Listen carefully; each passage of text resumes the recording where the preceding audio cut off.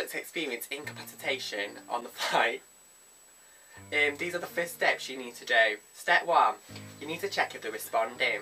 Hello? Hello? If they do not respond, you need to make sure you put the pilot in an upright position, and you need to make sure that his or her hands are on the shoulders, and you need to harness the hands in like this so that they don't move the hands and hit any controls on the flight. Then after you've done that, you need to lock the seatbelt in at the side, like so, to make sure that it does not move through the flight. And after that, you need to make sure that the seat is moved back so that the pilot does not hit any controls or anything on board. Thanks. Just carry on, now do the legs. Oh.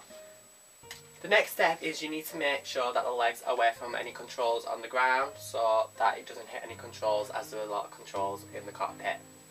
So you need to move legs like so. And you need to make sure that the head's tilted back. And you need to check for breathing of any unconsciousness to check if the breathing